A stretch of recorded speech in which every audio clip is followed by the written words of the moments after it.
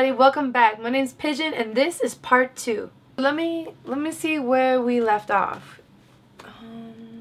So they told my parents, we gotta take these gonads out right now or they might become cancer by the time your kid turns 11. To be continued. Cancer! Alright, so here's the deal. When I was about 6 months of age, the doctors they stuck a needle in me and did a test, and they drew some blood, and they discovered, like I said earlier, I had XY chromosomes.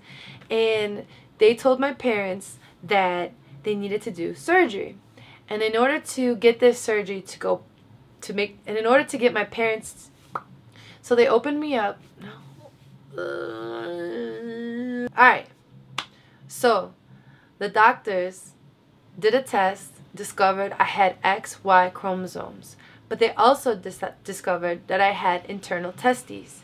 Now, they weren't going to tell my parents that I had internal testes because this would destroy the myth that they were trying to build for my parents, that I was a perfectly normal little girl.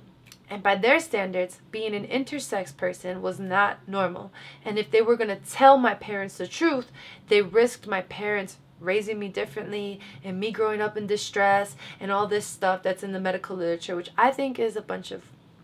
But anyhow, they decided, instead of telling my parents the truth, which is that I had internal testes that weren't even going to function as testes as I grew older because of my condition, androgen insensitivity syndrome, means I'm insensitive to androgens, and one of the most well-known androgens is testosterone. So because I'm insensitive to testosterone, my body would only develop on like a quote-unquote female trajectory, right? So instead of telling my parents the truth of this, like this complicated story, which isn't that complicated, they lied. And they said, look, Mr. and Mrs. Pigeon, your kid has this body and everything's okay. We did some tests, we did some blood work, and you know, their body is almost all the way to being a female, but they didn't get all the way quite there in the uterus while they were developing in your belly, Mrs. Pigeon. So we need to help her along. And what we noticed is that she has these gonads, which are like the things in a body that what are gonads? Okay, let's start over. So your daughter, she has gonads, and these gonads are pre-ovarian ovaries. So I read now because I just scratched myself. Oh, my feet hurt. Okay, so your daughter, she has these pre-formed ovaries, right? The osteoporosis is real.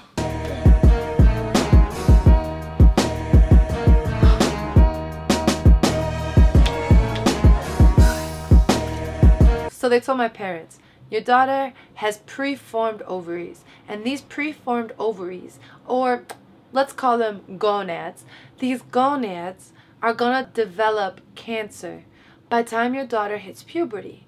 So why don't you let us go in there and take these out to prevent that risk of your daughter getting cancer in the future? I was around 6 months of age at this point.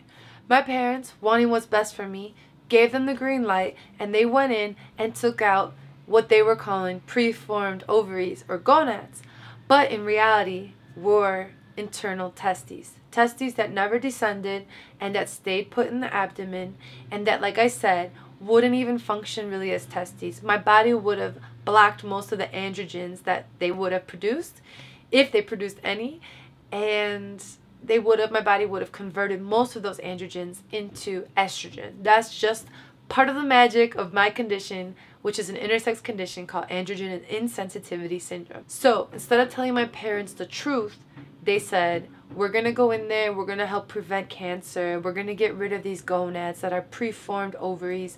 Your daughter's fine, she's normal. They don't like to tell parents of intersex kids that they have an intersex kid, that they have testes, and that's really it. That's like the main thing. It's not that big of a deal, but they really fear giving our parents the truth. it's this paternalistic culture where doctor knows best, doctor needs to keep the parents in the shadows and keep them in the dark about mostly everything. We'll take care of everything with our fancy degrees, and we're not going to tell you everything because we don't think you're capable of making the right quote-unquote decisions. So the right decisions, that's to be debated, right? What I think is the right decision for intersex kids is totally different than what doctors think is the right decision, most doctors. And it's also probably different than what parents think would be the right decision if given fully informed information so they can make fully informed consent.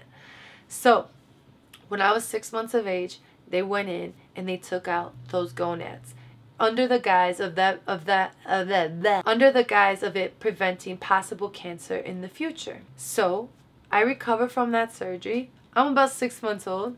I go home, and again, my parents are told, everything's fine with your daughter, but bring her back for a checkup. We want to check in with her. So I went back for a checkup, and it seemed that everything was okay, according to the doctors. But there was a new problem they discovered, and that was that my clitoris was just a little bit too big for their standards.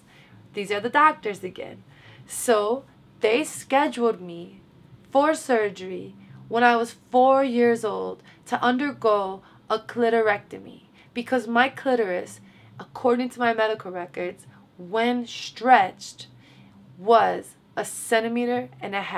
Let me say that again. They scheduled me for a surgery when I was 4 years old because my clitoris was supposedly too large, and according to my medical records, when stretched, it was only 1.5 centimeters. So the standards for intersex care state that any phallus, which is a clitoris or a penis, any phallus structure that goes past 1.5 centimeters when stretched and is below 3 centimeters, I want to say, when stretched, falls into this sort of no man's territory and no person's territory. And in that range, which is this very small range, we're talking 1.5 centimeters, in that territory, surgery is usually what is necessary.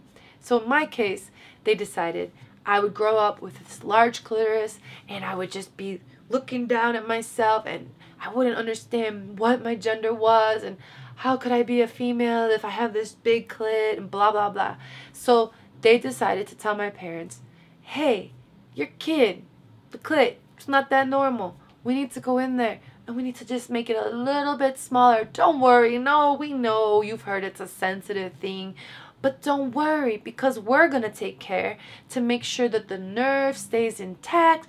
And we're just going to get rid of that extra stuff. All that fluff that no one really needs in a clitoris anyways. Just don't worry about it. We got it. Why you always lying? So my parents, young and afraid probably, and really wanting what's best for me, thinking the doctors are saying my daughter isn't normal. I want her to be normal. Okay, go ahead and do this. So they do a clitorectomy on me.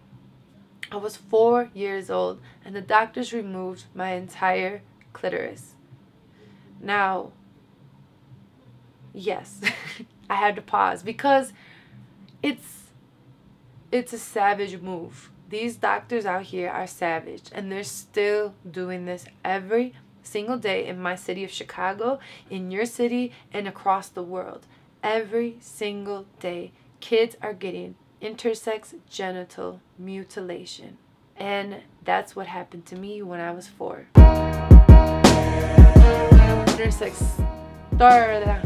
And remember, intersex surgeries. Oh my God. And remember, intersex stories, not surgeries. Bye.